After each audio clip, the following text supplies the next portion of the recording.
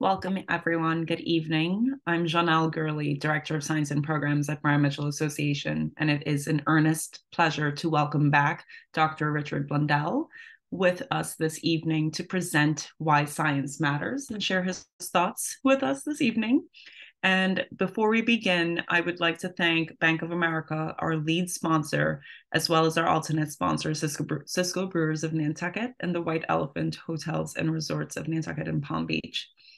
It is without further ado that I quickly turn everyone over to Dr. Blundell after a brief bio to introduce him very quickly. Dr. Blundell is a scientist, an adventurer, a philosopher, and a surfer. He has developed Oika as a living philosophy that draws on deep ecological principles and cosmic evolution to be a source of wisdom for our time. Or rather, he has developed Oika as a living philosophy that draws a deep ecological principles, rather, and cosmic evolution to be a source of wisdom for our time. Without further ado, Dr. Richard Blundell, welcome. How are you? Good, thank you, Janelle. Sorry for that mouthful. That's my new bio, so you kind of surprised me with that one, but well done. Thank you. It's great to be here. We are blessed to have you. Thank you. Great. So I guess I just want to jump right into it. How do I get back to my You start sharing again. Okay. You'll trump me in that area. Okay. Okay. Where'd it go, though? For some reason it's not about...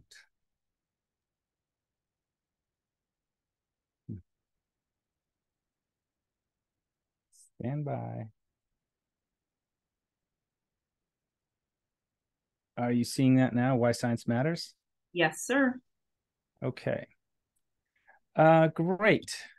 So yeah, I just wanted to start off again. Thank you, and I want to start off by saying that this isn't really going to be, a highly technical or hardcore science lecture, as the name suggests.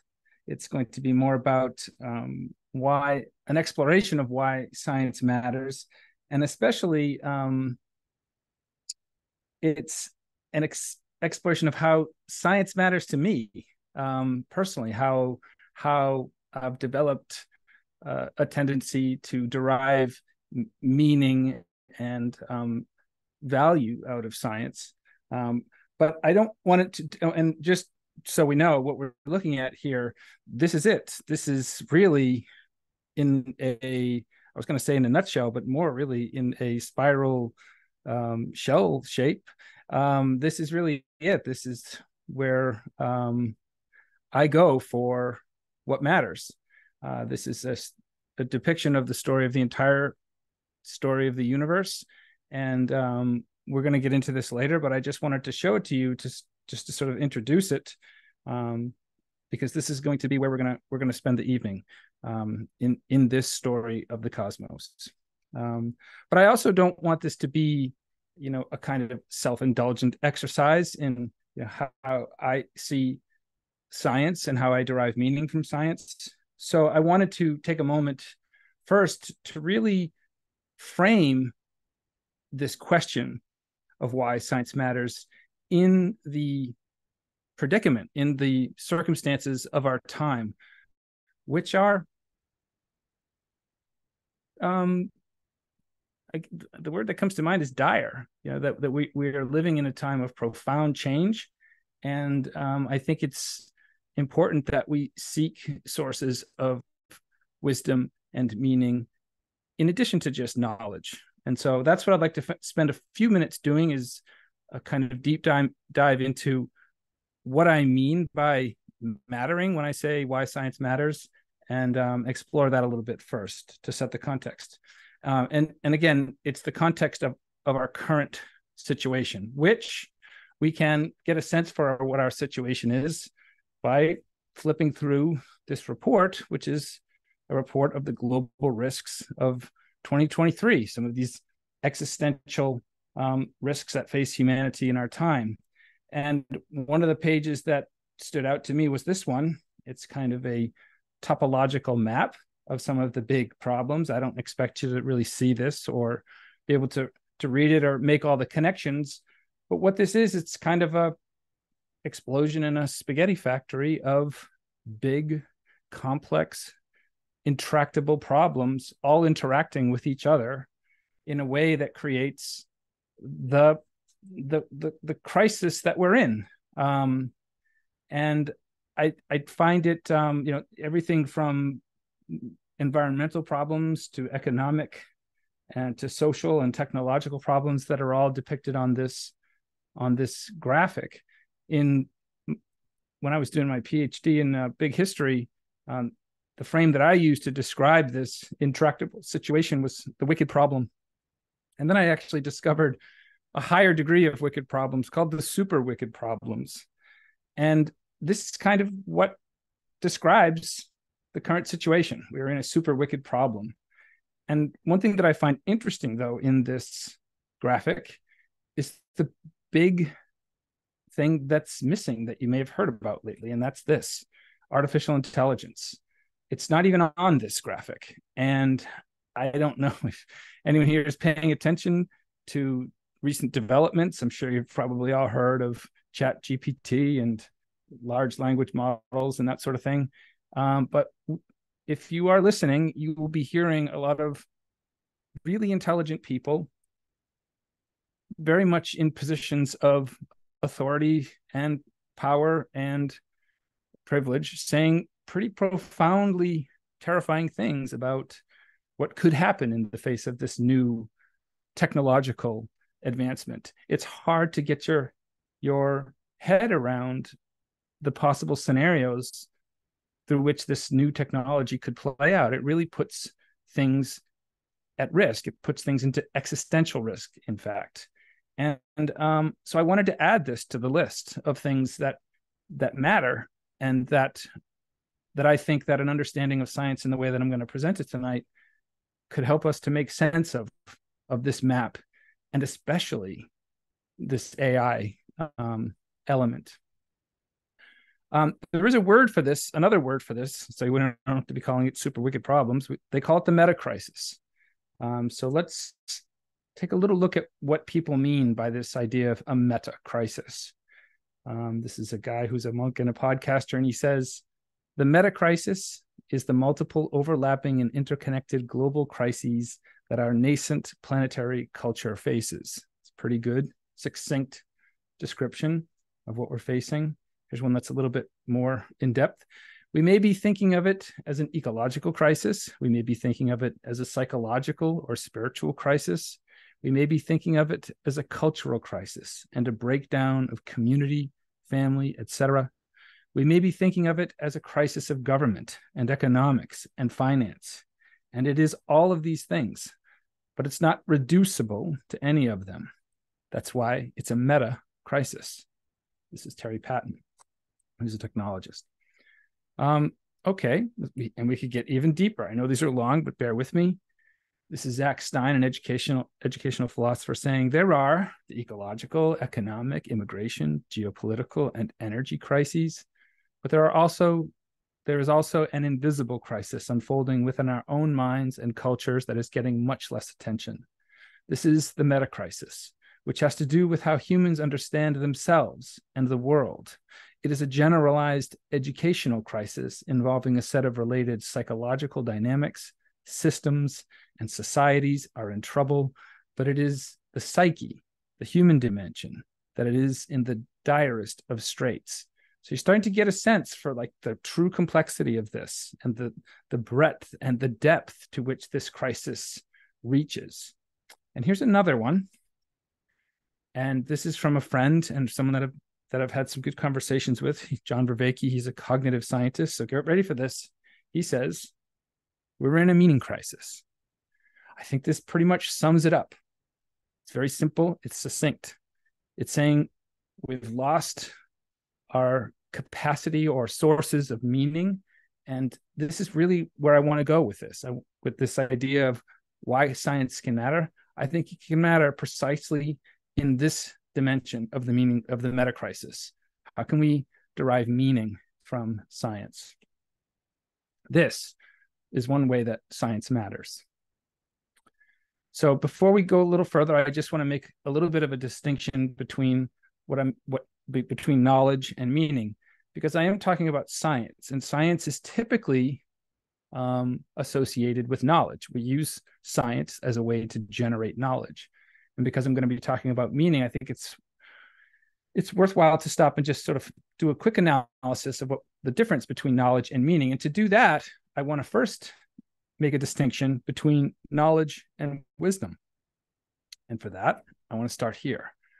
Knowledge is knowing that a tomato is a fruit. And so here's some scientific descriptions. Wisdom is knowing not to put it in a fruit salad. So I think that kind of captures the essence of what we're talking about here. Knowledge we get. We can take things apart. We can put them into diagrams. We can explain things. We can see how the parts fit together. But that doesn't capture the essence of what a tomato would taste like in this. You just don't do that. The Italians know this when you just don't put it to, it's like putting garlic on peanut butter. Doesn't do it. So it's a little bit ambiguous, and science isn't comfortable with ambiguity. The whole point of science is to kind of take away the ambiguity. And so that's why there's tension in this conversation. But I think we need to soldier through the tension and see if we can't still work toward meaning. So I'm going to continue this line of investigation to explore a little bit more about the meaning of meaning. What does it mean? So here's a good description. The meaning is the web of connections, understandings, and interpretations that help us comprehend our experience and formulate plans, directing our energies to the achievements of our desired futures. Meaning provides us with the sense that our lives matter. That's pretty good.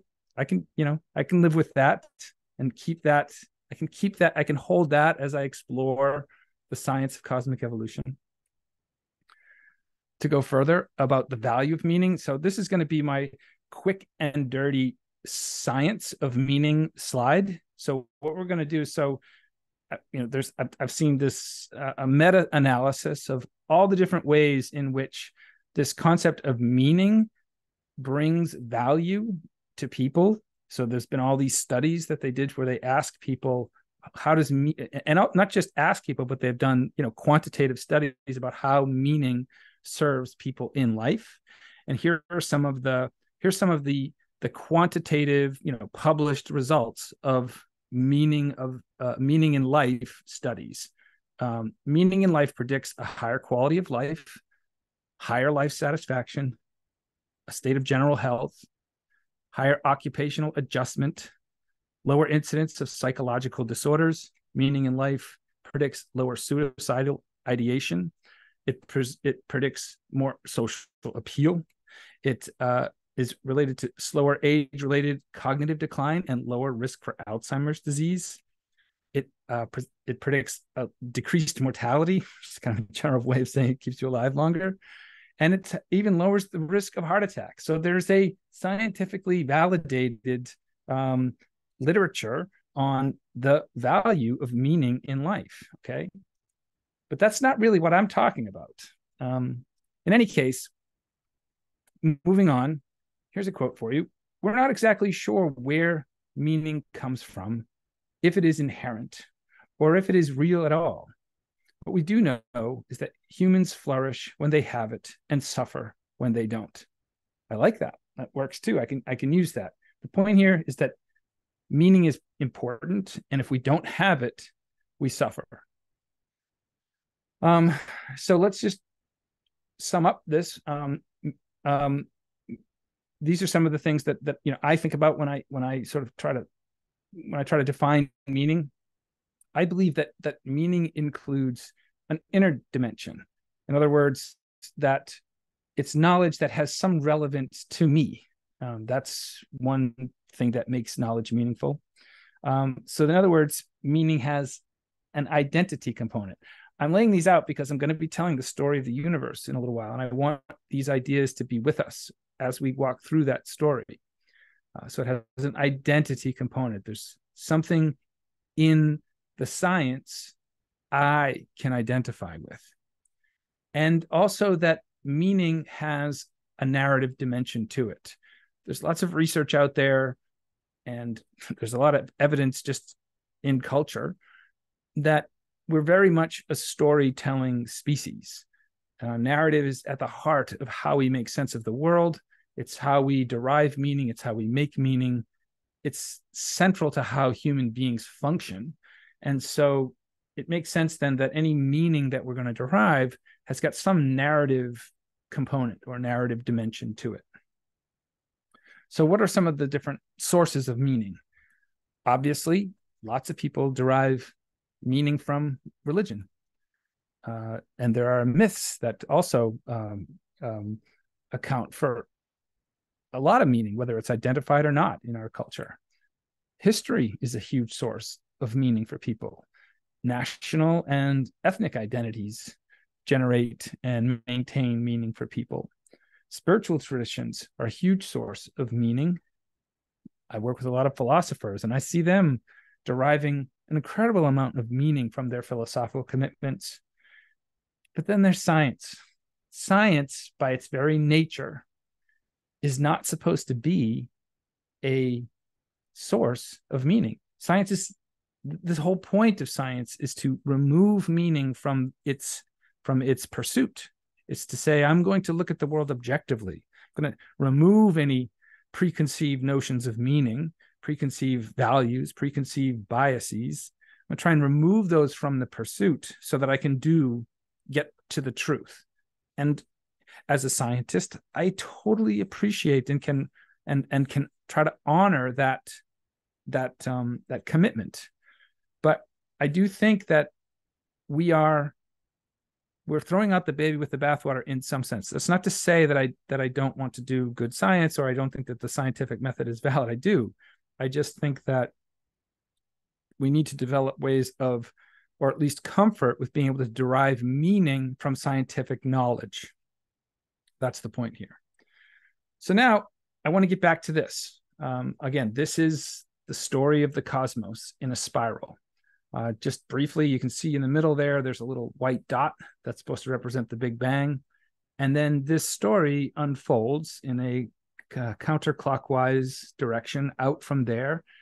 And it unfolds through the early physics of the universe into, early celestial and stellar dynamics. And then you can really start to see galaxies and stars and how they form.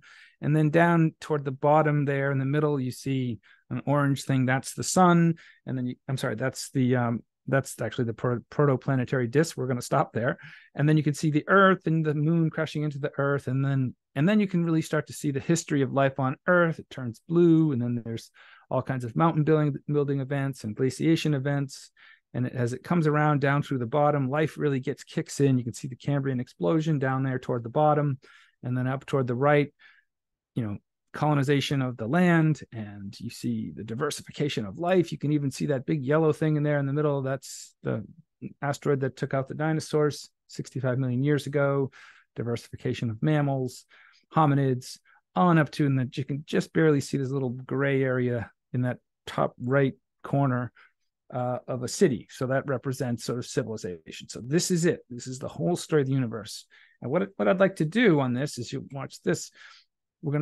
I've created a narrative, a through line that will trace this story, and I've mapped out 1, 2, 3, 4, 5 stops along the way. And what we're going to try to do is see if we can derive meaning from these 5 stops. I could have picked a lot of other stops. I mean, this is an incredibly rich story. There's so much detail and there's a lot of science in this diagram. We could have stopped anywhere, but I've picked 5 just almost at random, but I think that they represent moments in the history of the universe where there happens to be a particularly rich source of meaning to be had. So that's what we're going to do. We're going to start at the Big Bang, work our way through, stop at each one of these places. I'm not going to go deep into the science, but I'm going to try and give just enough so that we might be able to derive some meaning from that. All right. Oh, so before we go, I just want to keep these points in mind. What we're going to be looking for as we do this is coherence. We're trying to see how all these things string together in a coherent way. We're looking for connections, things that can connect the things that we're talking about to each other and to us. So connecting us to the world and each other. We're going to see if there's any purpose. In other words, we're looking for instances of causal continuity, when one thing causes another and causes another and causes another, and eventually it comes to cause us. That's called purpose. See if there's any significance. See if there's anything that feels gratifying in the process. Look for instances of things of relevance that we feel to ourselves. And here's a really important one, to see if we can't find instances where something pops out that really reveals that we have a shared legacy and fate.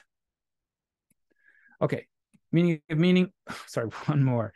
Again, we've already done the science of meaning. So from now on, we're not doing the science of meaning. I'm not talking about the science of meaning. I'm talking about the meaning of science. So we begin. We start in the Big Bang, and we're going to go to stop number 1. I usually start this whole story in a place called mystery. For reasons that are hard to understand, there's actually built-in checks on how much we can know, the resolution by which we can know things. And because of that check, because of that sort of that limit on what we can know, there's a mystery that's built into the universe. I like to acknowledge it because it keeps me humble. But then we have this event, usually referred to as the Big Bang, when there was this rapid inflationary period, and the universal forces of the universe got themselves sorted out, and things started to happen from there. We've got a pretty good picture of the cosmos that we've been able to compose. And what this is, it's an image, it's just a graphic of the entire sort of spatial representation of the universe, looking at the Big Bang on the left, which is that bright thing, and then the period of inflation, and then you see this bright disk. So what we're looking at here is, imagine being that satellite on the right there, and I'm going to tell you about that in a second, and looking to the left, and you're looking down this funnel through all of space, and you're looking back through all of those different stars and globular clusters and galaxies, and then eventually you get to this clear place where there's the dark ages before the first stars formed, and then eventually you hit this disk of blue light that you can see there. That's what we're going to be looking at next. That's called the cosmic microwave background radiation. That's the first stop on this tour of meaning making through the universe. So what are we looking at? I think it's helpful to understand what we're looking at. It's really helpful to understand how we took this picture. This is a picture of some of the cosmic microwave background radiation, and this next little graphic is going to show you how we took that picture. So this is a satellite. It's called the Planck satellite. It sees the world in the microwave band. So it doesn't look in visible light. It looks in microwave light. We sent it up into orbit, and it spins. So it's out there spinning around, and it's taking these pictures, this sort of continuous picture of space. You take that picture that it's taken, this spherical picture, put it flat. It looks like an oval. Then you start to remove all the different sources of, errant light, errant radio signals and things like that. And as you do that, you peel away all those different things, and you correct for all the different mistakes, and you find that image. So the way to think about this is that if you were standing on the surface of the Earth and you could look out with your eyes tuned into microwave band of light, this is what you would see. You'd see this background behind everything of this early light of the universe, which is seen in the microwave from here on Earth. That's what we're looking at right there. So what is the meaning? Like, the idea here is, this is all science. It's basically a picture of the minute differences in temperature of the early universe. This is about 380,000 years after the Big Bang. So it's a very, very early picture. It's a baby picture of the earliest light of the universe. But what we now know is that this light evolved into everything that is. So if you look around the room that you're in right now, all the things that are in it evolved from this light and this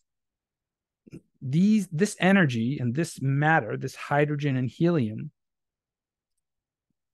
under the forces, the universal forces of gravity and electromagnetism and nuclear forces, come together in certain ways to create stars. Those stars create atoms. Atoms reconfigure themselves over 13.8 billion years into your sofa.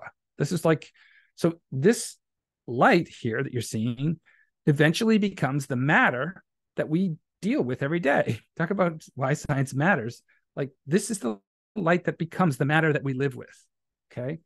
And we see that happen. So what I'm going to do here is show you how, as that, remember, this was a very hot time in the universe. So as that cools, what we see happening in the background of that image is that it all kind of sort of coalesces into these tendrils of what we call the large scale or mega scale structure of the universe. Actually, as I'm looking at that, I'm realizing that's not the image. That is actually the brain scan of a rat. I always use the wrong image, but you might see why, because this is actually what it looks like.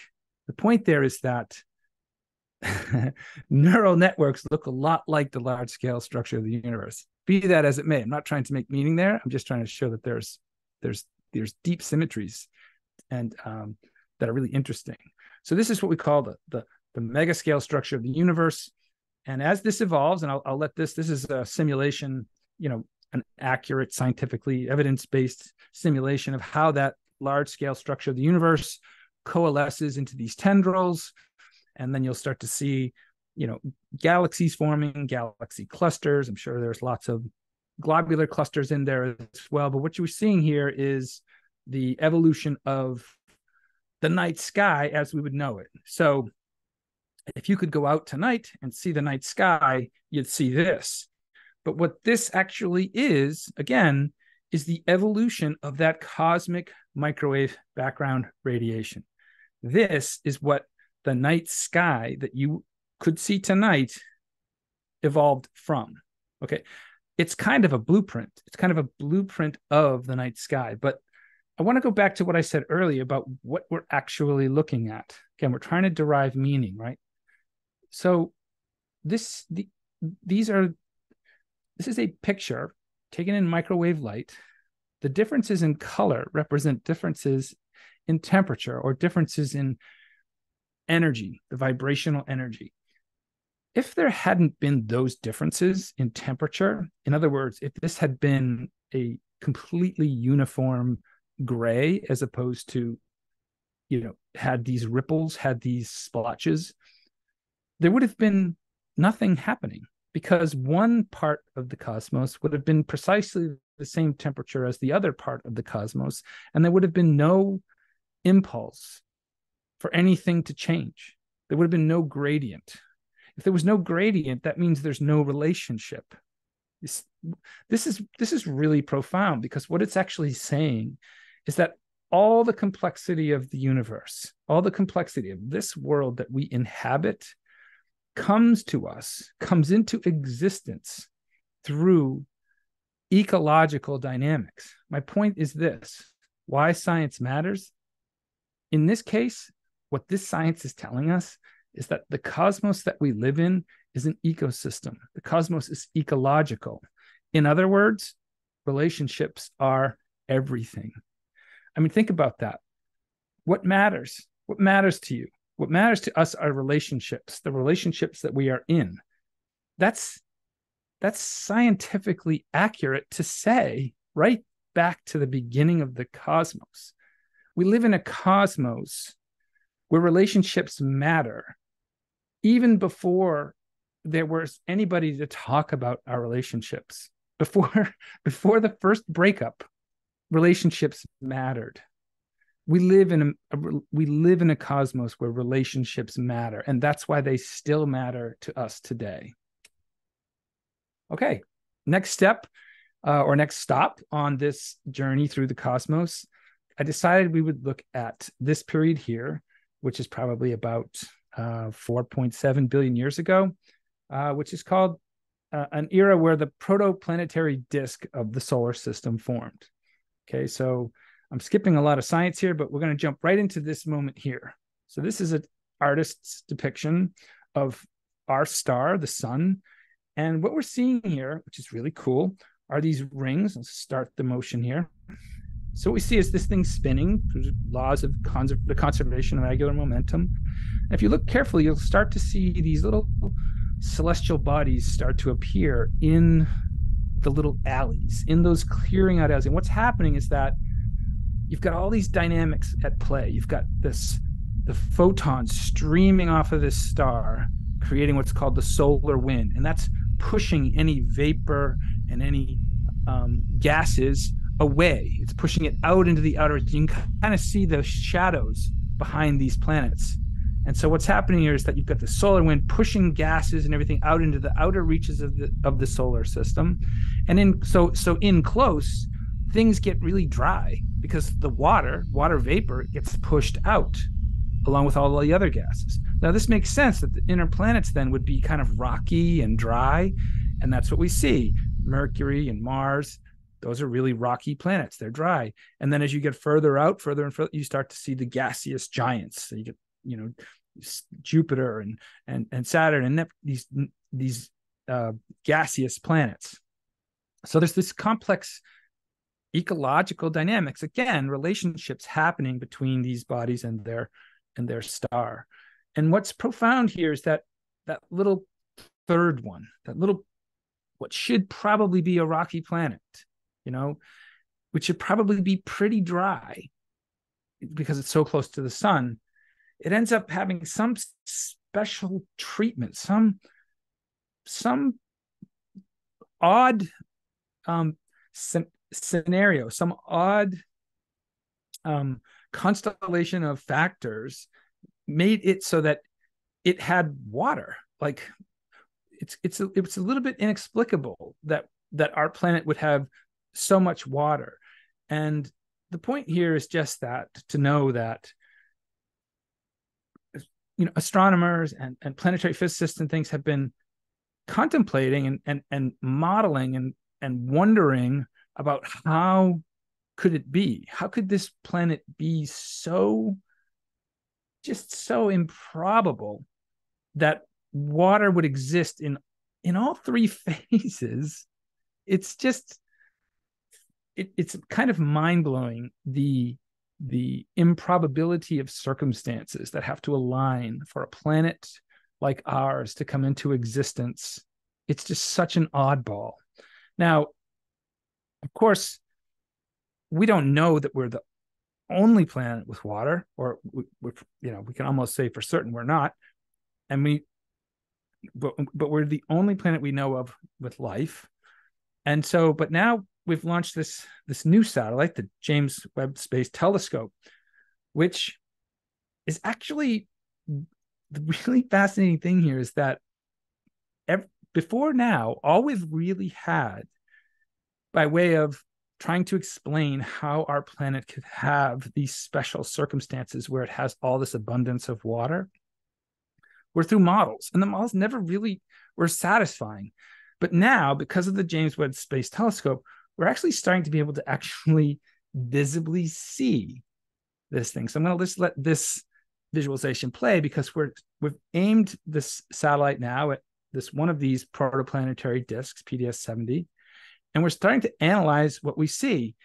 And what we are starting to see is that we can, because it's an infrared telescope, it uses infrared light, we can begin to see how water is distributed in these protoplanetary disks. And so we're starting to get this confirmation through this detailed study of spectrometry within these planetary systems that it makes sense. So I just want to stop now and just start to think about, like, well, why does this matter? Like, so why does science matter in this case? Well, I think Carl Sagan said it best when he said, the Earth is the only world known so far to harbor life. He goes on to say, there is perhaps no better demonstration of the folly of human conceits than this distant image of our tiny world. To me, it underscores our responsibility to deal more kindly with one another and to preserve and to cherish the pale blue dot, the only home we've ever known. What he's encountering there is the sheer fascination at the just vast improbability of a planet like Earth. And all of the science that we are now compiling to tell this history of the Earth and the story of the Earth's formation, it all comes into coherence. All the models now make better sense. And we can see clearer and clearer every day just how rare and precious and unique and precarious our position is. And so what is this saying? And we use this new telescope to look out, and we're starting to see lots of planets. We're starting to see lots of potential planets that could harbor life, but nothing yet, and it just goes to show that, look, we are either the only form of life in the cosmos, in which case, man, we represent the only life in the cosmos, or there is life in the cosmos, in which case there's someone to represent too, in which case we represent the Earth. Either way, all of this science matters. Now, if anybody's interested, you may have seen this image before or not, but the pale blue dot that Carl Sagan is referring to, if you look closely, just above the 4 and a little bit off to the right there, that's the dot. That's the Earth suspended in a beam of light that he's talking about. So this is just another instance where astronomy and chemistry and geology, we can derive meaning from these things. Remember, that's what we're doing. We're saying, is there meaning to be derived from something as objective as science? Ask Carl Sagan. All right, next stop on this journey through the cosmos, we are going to get on the Earth. Earth has been doing its thing for 500 million years now, and it's probably about 2.6 billion years on the planet. There's since the formation of, hold on, let me get that straight.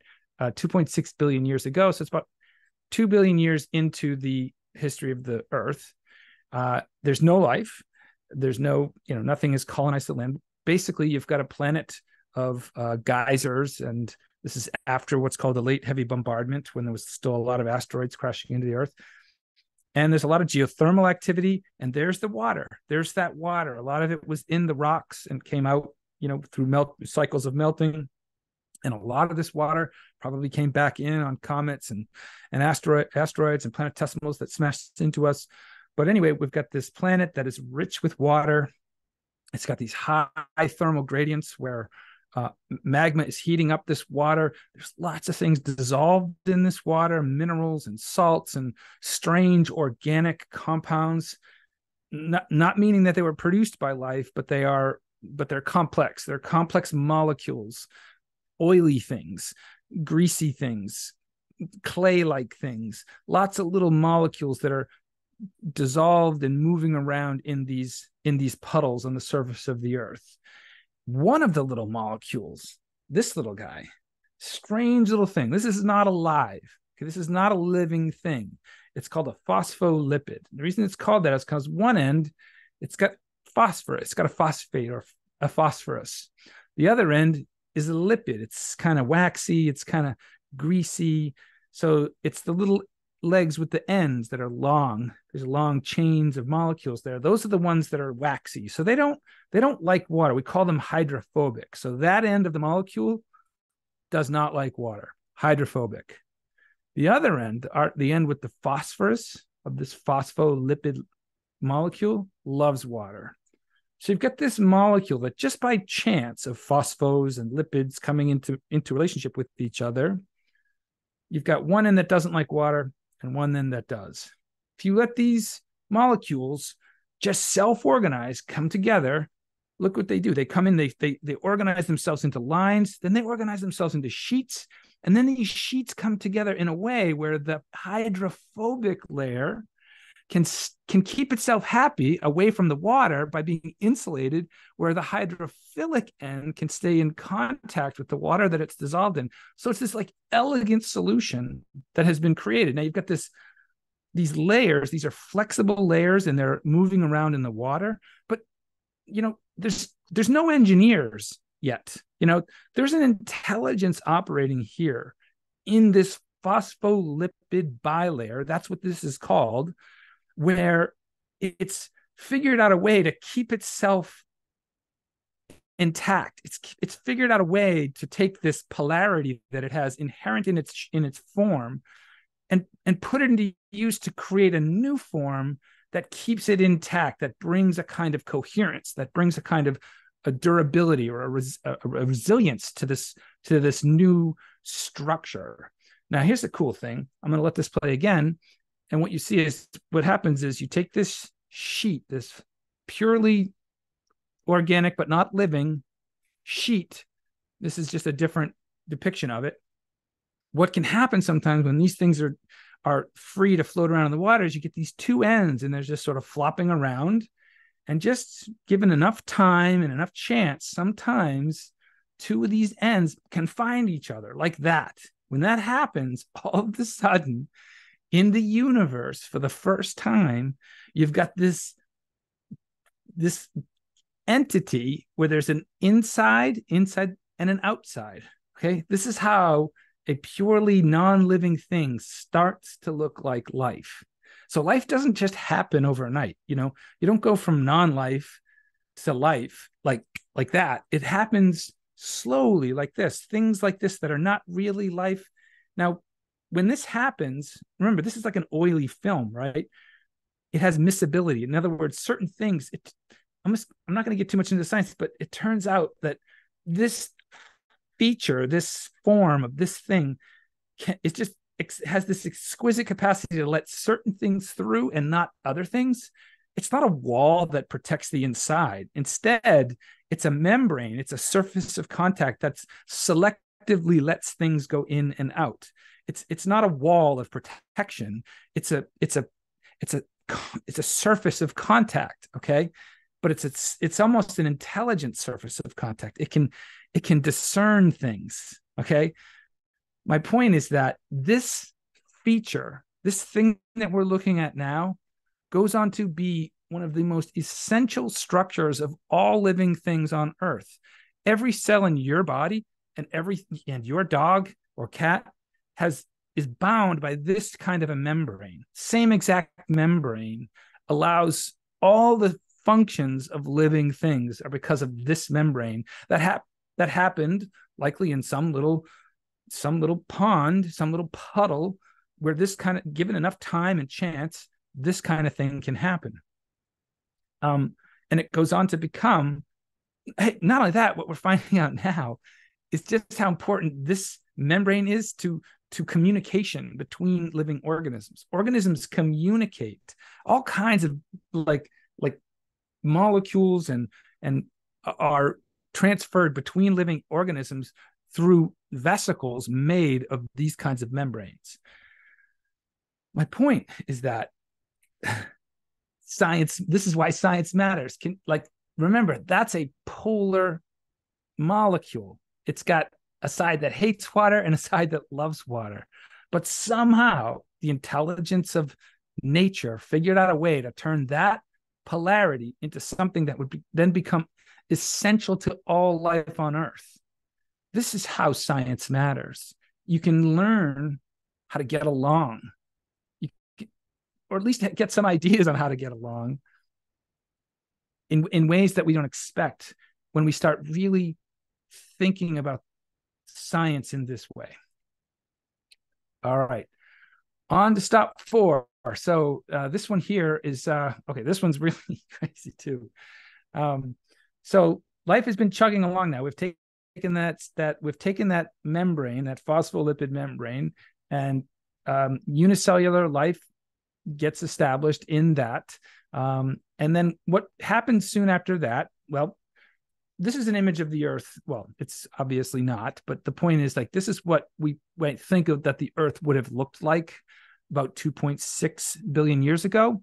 But in actuality, it probably looked something more like this. It probably would have had more of a sort of a grayish, reddish, orangey tinge to it. The oceans would have been a completely different color, probably more like maybe green or reddish. Not rust red, but green. And anyway, so this is sort of an artist's depiction of what the Earth would have looked like back then. Now, don't get me wrong. This is a thriving place. Okay, it's just thriving with life that is fine-tuned to this kind of an atmosphere. And when I say that, I mean this is not the atmosphere that we have today. This is an atmosphere that's got lots of sulfur and ammonia gas, and the organisms that are metabolizing here, they're doing a kind of photosynthesis, but it's not the kind that we do today. In fact, they're using things like sulfur instead of water to do their metabolic work. So, but this is a thriving world here. It's just a world that we wouldn't be able to thrive in. We would be suffocated here because there's no oxygen. There's no oxygen in this atmosphere 2.6 billion years ago. So what ends up happening, though, is that one little innovative upstart bacterial organism in the oceans figures out a way to capture photons, to use the hydrogen that's in water and sunlight to combine it, use the, excite some electrons and to create some sugars, some carbon hydrogen bonds to store energy and give off some oxygen in the process. This is oxygen photosynthesis. Oxygenic photosynthesis has now happened in the oceans. Life has figured out a way to metabolize sunlight and with oxygen as a byproduct. You do this for long enough, you release this oxygen gas into the atmosphere, and it goes from that gray whatever into this thing that we sort of recognize as comfortable and full of air that we can breathe. And then it goes from this eventually into the verdant, living, oxygen-rich atmosphere that we all know and love. Okay, so this event that I'm talking about here, where these early photosynthetic organisms completely changed the composition of the early atmosphere from a reducing one into an oxygenating one, is called the Great Oxygen Crisis. There's another crisis that I've been talking about, the meta crisis. Well, this was a crisis. This was a real meta crisis too. The point here is that, well, one of the points we can take home from this is that, well, I'm going to go back here to this shot for a second. The point here is that this has happened before. There was a time when an organism on this planet figured out a way to do something, and in the process of prospering from that invention, changed the composition of the atmosphere in a profound and dramatic and irreversible way. It's happened before. So we shouldn't be so hard on ourselves, but we're doing it now. Like, it's happening again, right? Like, we got to come to terms with that. This is why science matters, because it helps us come to terms with the fact that it has happened before and it's happening now. What are we going to do about it? That's the question. Can we do anything about it is the question. And if we can't do anything about it, what does the post world look like? Like, I don't know. Ask the archaea bacteria. Ask the anaerobic bacteria that are now relegated to live in the deep ocean where there's no oxygen, where they can still thrive down there, but they can't live in the oxygen-rich world that we inhabit. Who's going to inhabit the worlds that we're creating now? It's a good question. Anyway, I think the man who put it best, the meaning that comes out of this is this: no man ever steps in the same river twice, for it's not the same river and he's not the same man. The point here is that there is nothing permanent except change. And I think this is a kind of meaning that we can derive when we know this story of science, the story that science is telling us about the world. All right, here's our last stop on the cosmic journey here. It's covering a lot of ground. That early photosynthetic life ends up evolving into multicellularity.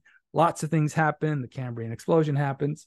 We see this real adaptive radiation of life, all kinds of new life forms, all kinds of setbacks, ice ages, asteroid impacts, all kinds of things happen. But eventually a little mammalian shrew-like creature gets a chance when the dinosaurs go extinct, and that creature ends up evolving into a warm-blooded furry creature.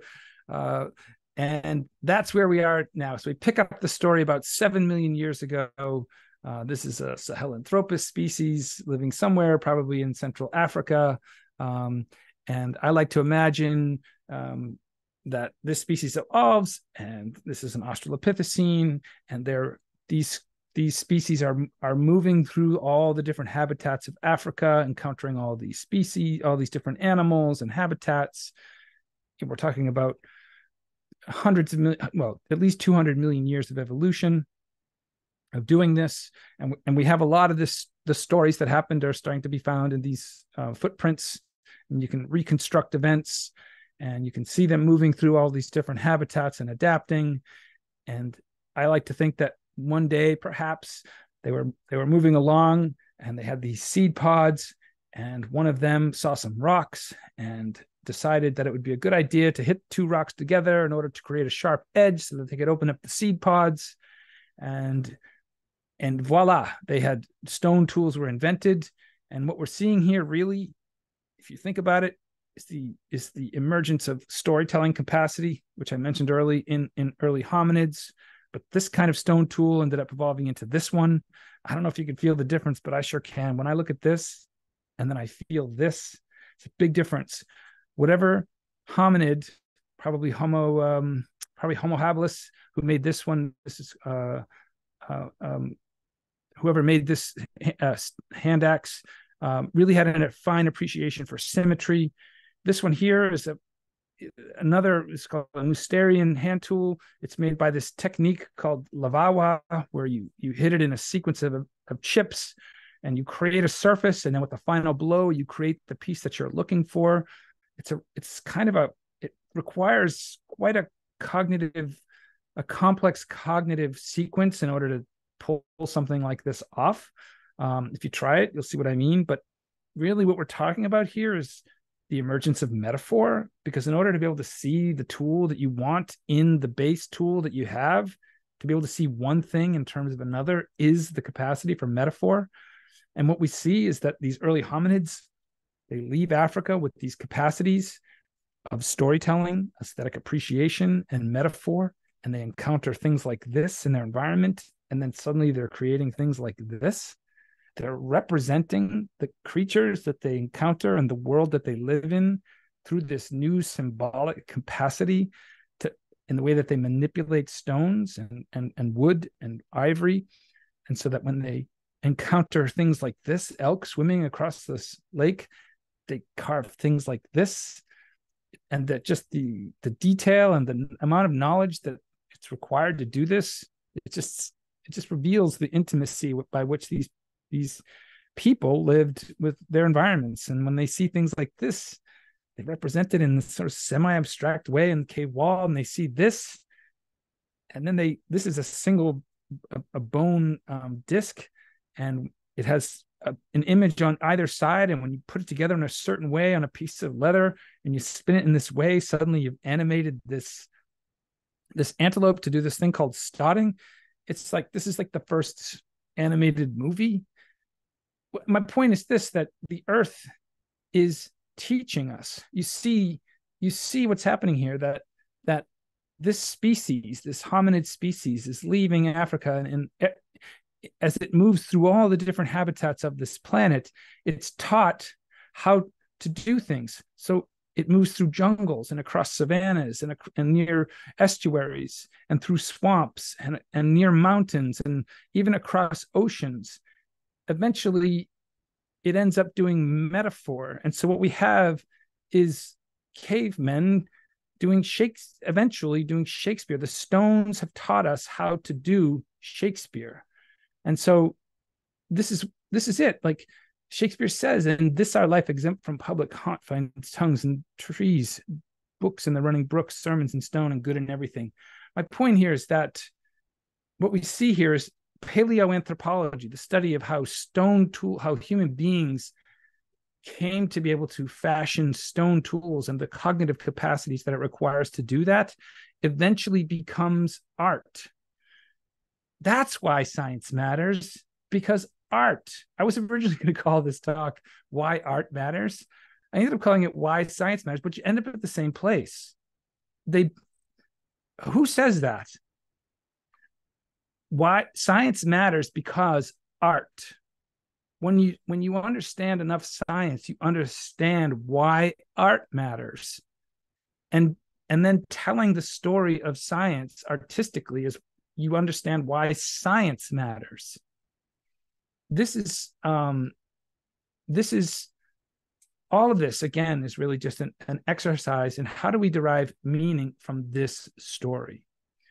So that's what we've done here. That's what I've done, is to just take this story and go along and just stop briefly at these different stops along the way until eventually we come out here, and then lo and behold, we find meaning. That's the idea here, the question was, why does science matter?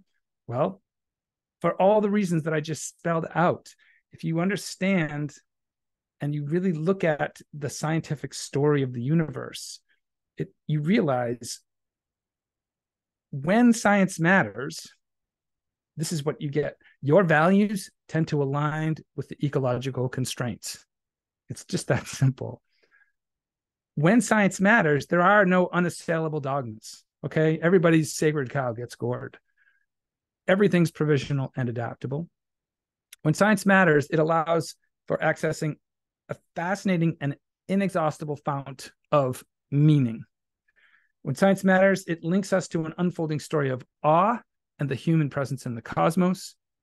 When science matters, it is convivial. In other words, that it tends to cultivate a sense of embedded participation with life. When science matters, what we reveal is how the differentiation is contextualized by continuity.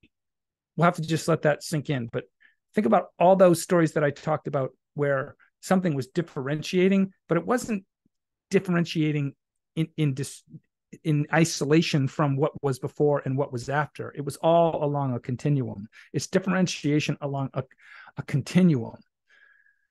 And when science matters, it links meaning to knowledge and knowledge to wisdom. Okay, so back to Vervaeke.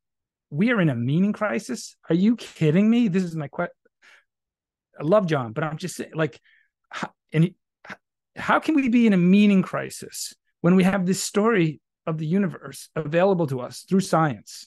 And somehow we've come to believe that we are in a meaning crisis, that the meta crisis is a meaning crisis. And so my point here, my proposal, is that no longer should science be discounted or excluded as a source of meaning. They should all be. And just to bring this back home and to put it into the context of tonight's talk, how about this quote? I'm blown away by this. The greatest benefit from the study of science is that it lifts you out of and above the littleness of daily trials. We learn to live in the universe as a part of it. We cannot separate ourselves from it. Our every act connects us with it. Our every act affects the whole. Can you imagine who would have said that? It's, of course, she understood the universe in her Victorian way. But I can just imagine if she were alive today, she would precisely know what it is that I'm proposing tonight. And I think that's why I'm here tonight. So that's it for my talk. That's why science matters. I'm happy to stick around and take any questions or anything anybody wants to talk about. I hope that was enjoyable for folks. And if anybody wants to learn more, You can just check me out at oika.com, 7 o'clock. So that's 1 hour on the nose. You crushed it. Thanks. Dr. Blundell, thank you so much for your wonderful Sure. presentation on why science matters. And I'm sure that most of us are bursting at the seams with questions. I would like to share with the audience this evening that if you have any questions that you'd like to pose to Dr. Blundell, you can go ahead and type that in the Q&A box, or if you raise your hand and I see your hand raised, I can give you speaking permission through Zoom, if that appeases you guys this evening. And while we wait for people's questions to stew and bubble, I guess I'd like to unpack a few things. But first, I'll start with, why did you opt to not include AI in your chart? I would have included it. It's what's interesting is that that's the World Economic Forum. They didn't include it. Mm-hmm. I definitely would have included it. I think it's the most important issue of our time. I think it's yeah. So I mean, and while we're on the subject, I happen to think that this thing that I'm proposing here, how we reconnect with the deep source of nature's intelligence, is what we're going to find is that that is the most appropriate response to the challenges that the AI is going to present us with. If you really think about what's going on with the AI, like the first iteration of AI was the algorithms that tech companies like Facebook subjected us to, right? It was like this curation about how they made decisions about what information made it to individuals. That's curation. That's them deciding through algorithmic means what information that we were going to be exposed to. The next wave of it, which is what we're feeling now, is an AI that actually generates that content. It doesn't just curate the content, it creates the content and delivers it. And then there's a third one, which is where it just goes and does it. It basically takes over. It controls. It goes from curation to creation to control. And that sequence of events is a hard one to come up with appropriate responses to. My proposal is that human beings reconnecting with that story of the cosmos that I've been telling, when you start to see the intelligence that's operating there, that's not in us, but in the world. That's why I tell that story of humans and how there are books out there, I won't name names, but that talk about how the human species is just this incredible species that shows up with all these skills to adapt and extract and exploit its environment. That is an absolutely asinine way to see the world. What I'm trying to say with that earthling theory thing that I was saying is that we didn't just show up with those capacities. The world taught us those capacities. It's the earth that's teaching us those intelligences through relationship. The same relationship that's inherent in the whole of the cosmos is now expressing itself through the relationships between humans and habitats. Habitats are endowing us with the intelligences that we somehow have come to think are ours alone. They're not ours. They're the way that Earth has been teaching us. My point is this, and this gets back to the AI. It's that understanding of who we are and the depth and the source and where our intelligence comes from that is going to be the best and a most appropriate response to how we deal with the artificial intelligence that's being imposed on us. That's what I'm trying to say. And I know that might sound controversial, but when you really do get a sense for the continuity of this story that I've been telling and how the intelligence moves through it and is now embedded within us, you realize that that's going to be the way that we best respond to and manage and work with what we call artificial intelligence. Sorry if that went off too far with your question, but I would have included AI in there. I think that we're going to have to start including it in a lot more conversations. Well, I guess my follow-up question would be, and it may be a little vague, is how would you correlate technology or the climate change experience as a result of technology to the human climate change. So the physical climate change that we're seeing in the world and the human climate change as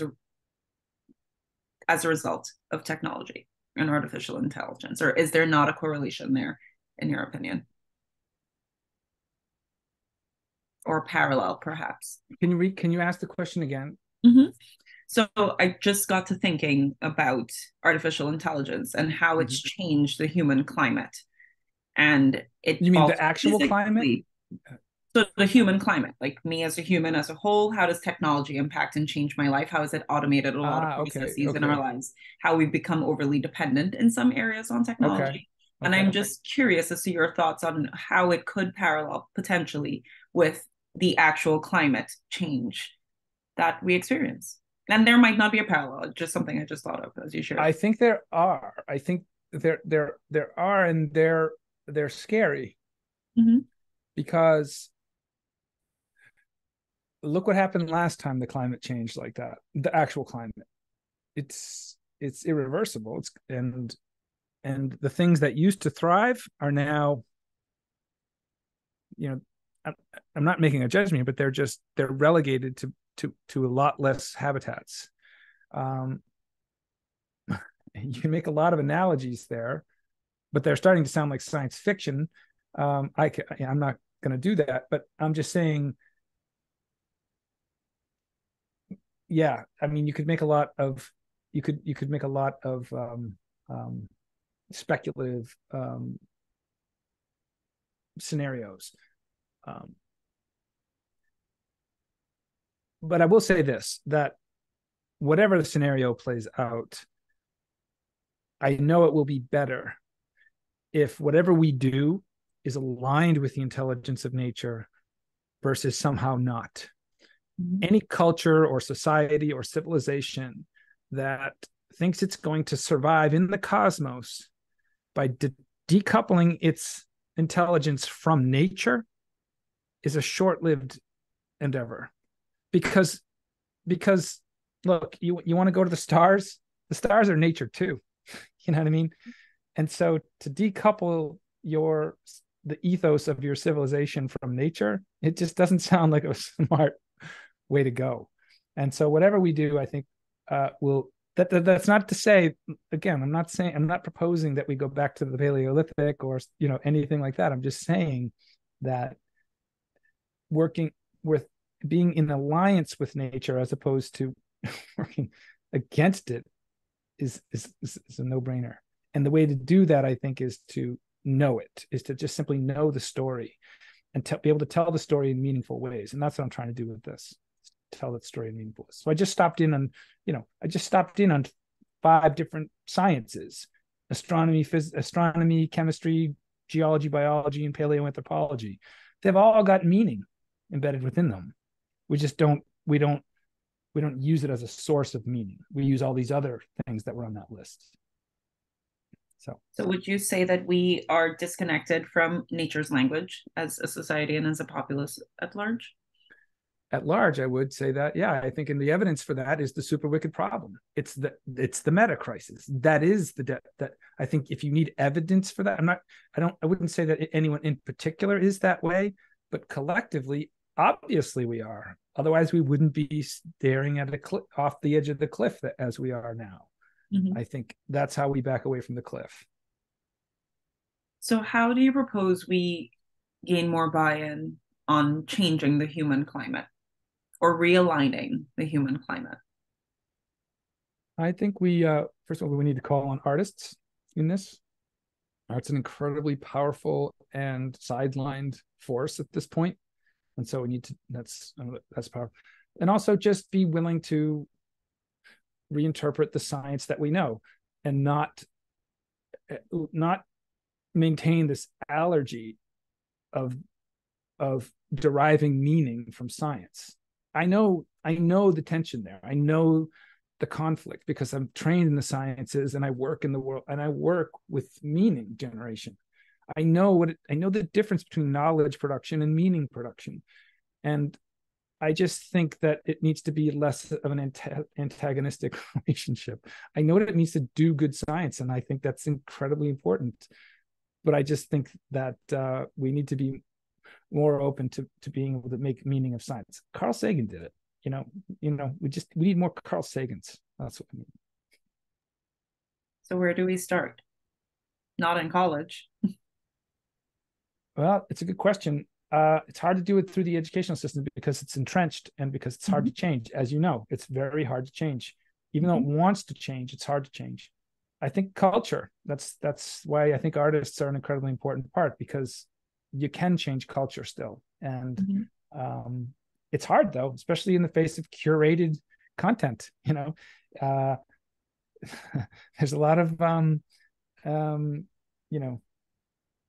incentivization behind the way things are done. And so I don't know. All I know is how to do. Well, all I know how to do is to tell stories and get excited about science and be willing to let other people see it. I wouldn't say that that's all you know how to do. You do that quite well. Okay. Okay. Thanks. And at home, just as a reminder, if you have any questions for Dr. Blundell that you'd like to pop in the Q&A chat box, please go ahead and do so that I don't commandeer this entire conversation. So we have multiple viewpoints or questions. In the meantime, can you further unpack the statement, the values align with the ecological constraints? That one hooked my attention. Well, the first part of that is that when science matters, then the values that we derive from science, which is that's what this was an exercise in doing, are already aligned to ecological constraints because they are coming from ecological stories. They're not invented stories. They're coming from observed phenomena of nature, which place, so they will be stories constrained. When I say constrained, that's not a negative thing. It's that they're grounded, that they are linked to a much larger source of intelligence and wisdom than mere fantasy. They're grounded in nature's intelligence.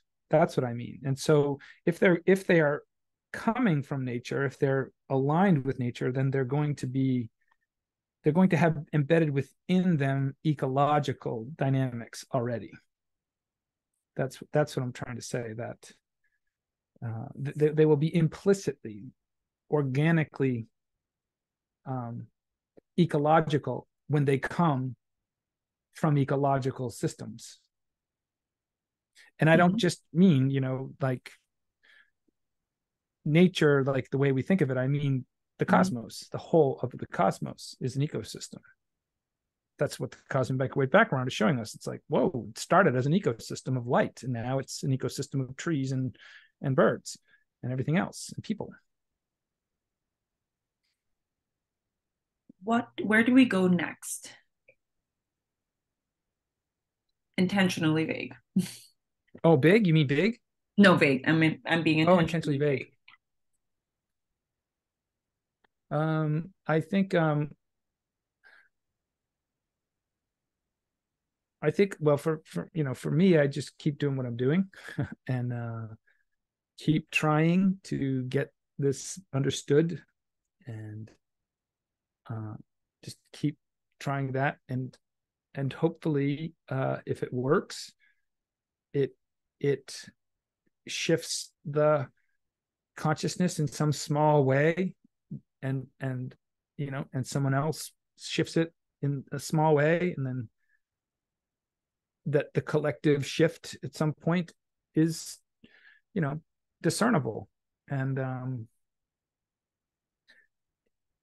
who knows, and it may or may not be discernible in any particular lifetime, but the good news is that it sure is beautiful and sure is fascinating and meaningful in the process. And so even if the shift is not discernible in any particular lifetime, you get to participate in something. You get to, that's very rewarding.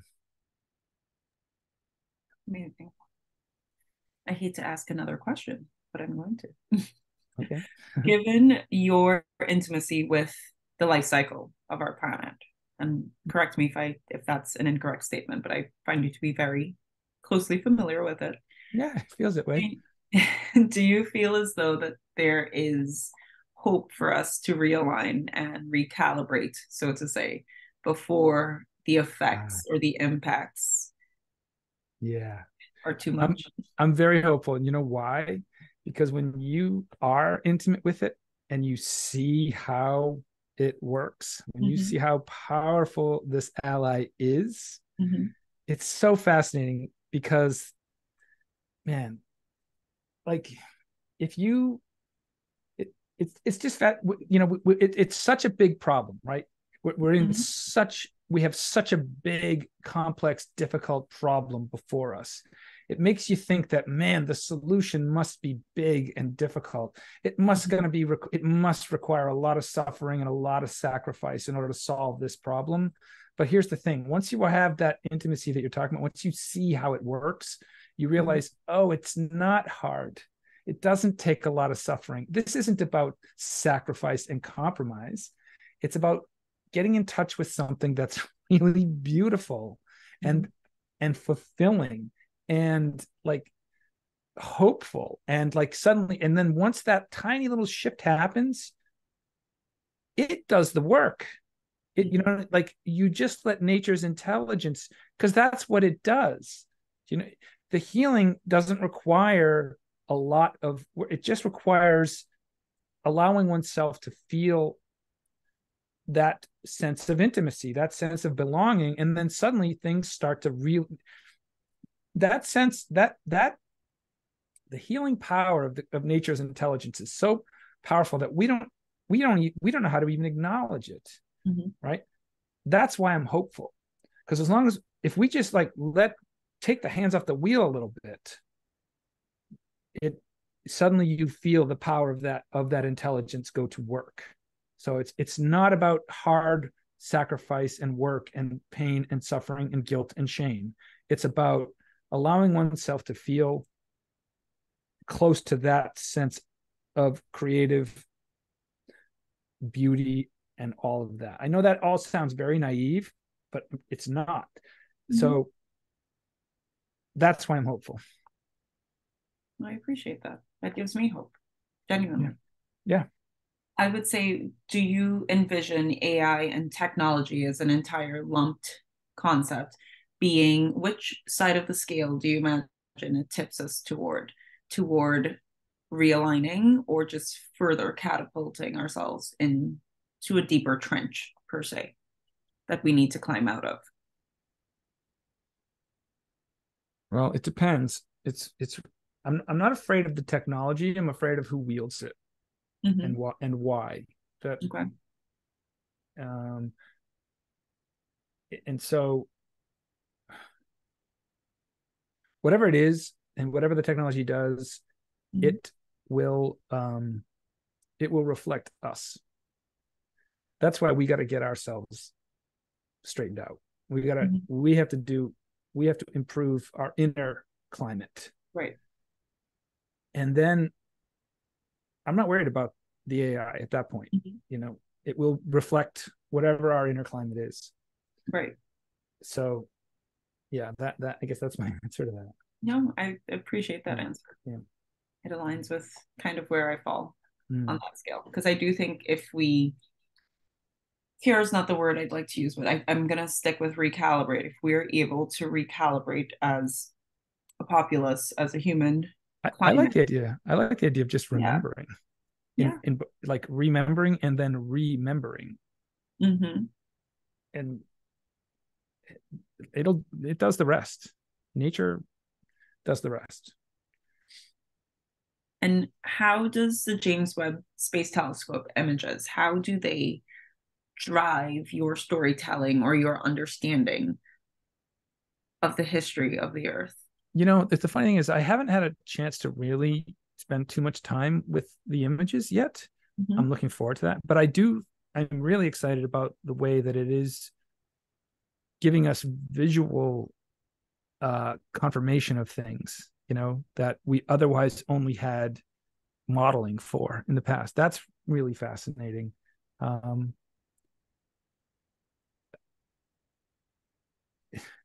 I just think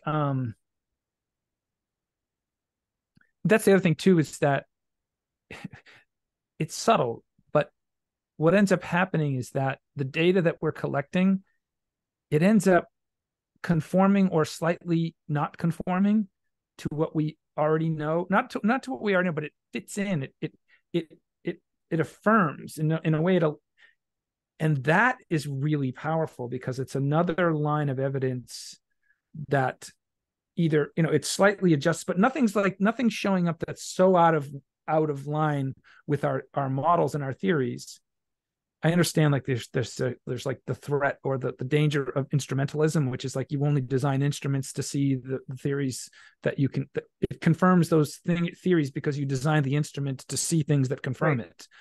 I know about that danger, but the point is just that what it is seeing and the way that it is confirming our theories about things in a way that is consistent with them being accurate. Mm-hmm. I know that sounds very sounds like I'm hedging. What I'm saying is that the fact that that's good.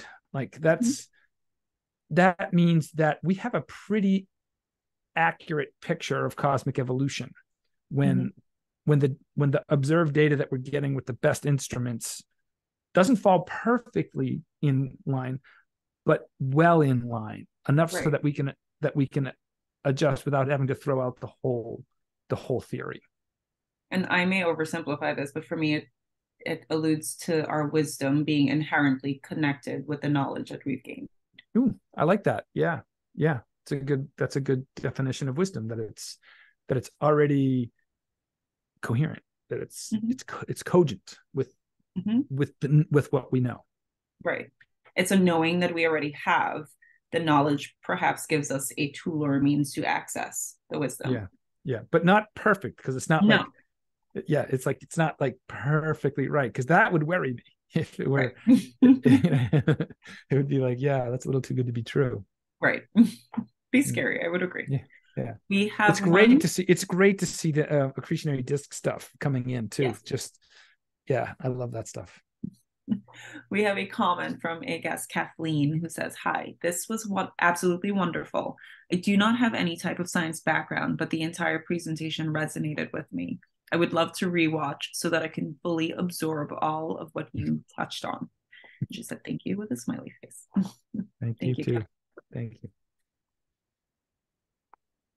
Any parting thoughts you'd like to share with us? No, I don't think so. I think that was pretty good. I just really appreciate the opportunity to, have come here and explored this stuff and develop these ideas and start telling these stories. And it's a perfect place to do it. I'm constantly amazed at how Mariah Mitchell knew this stuff in her own way, and in her own constrained way, constrained by her culture of her time and the science of her time.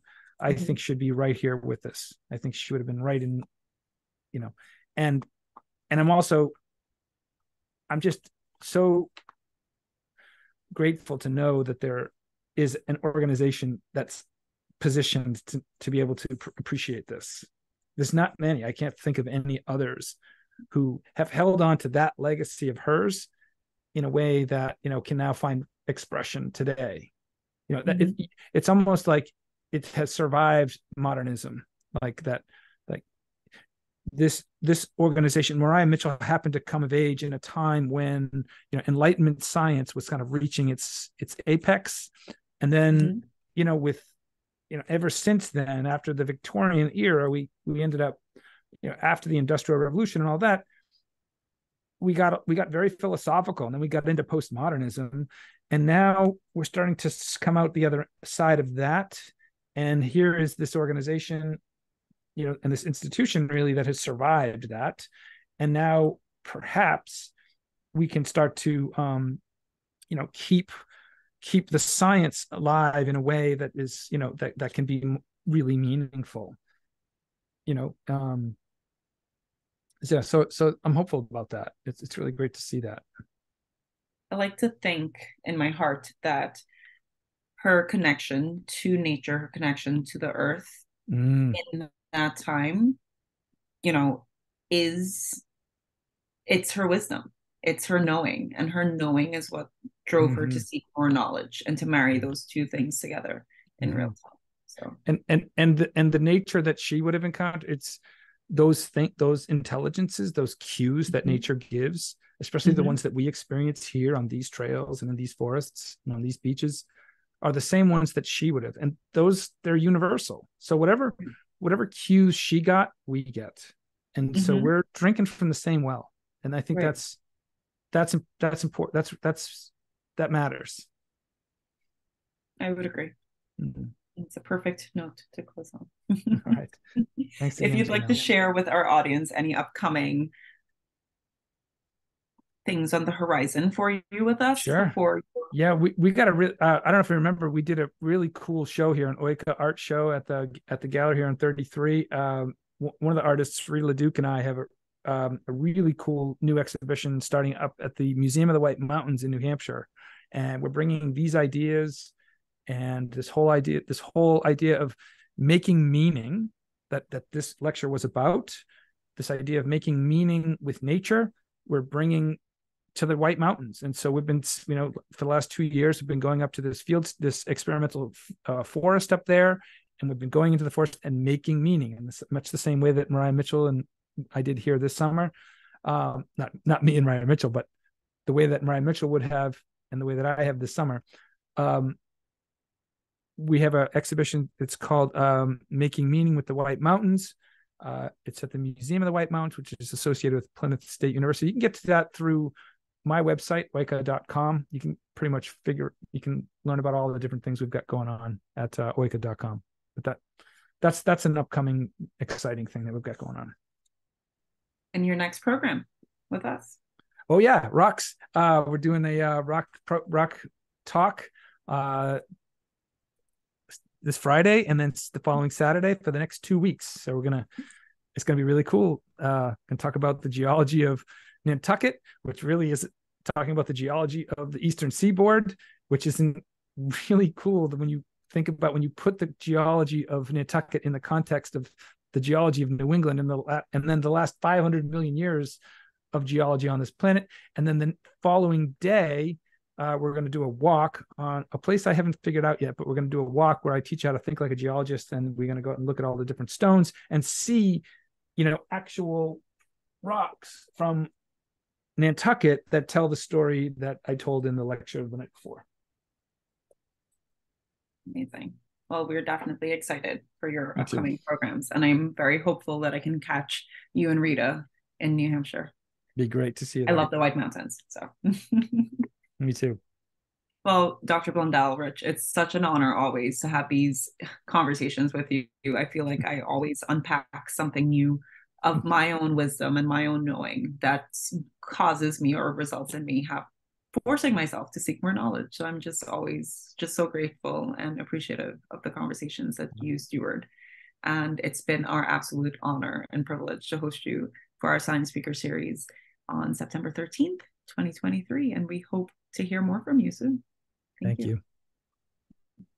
Thank you, everyone, for joining us this evening. Thank you to Bank of America, our lead sponsor, Cisco Brewers and the White Elephant Hotels and Resorts of Nantucket and Palm Beach. And I wish everyone a happy Wednesday evening. Go enjoy your dinner, and I will see you guys soon. Thank you, everyone.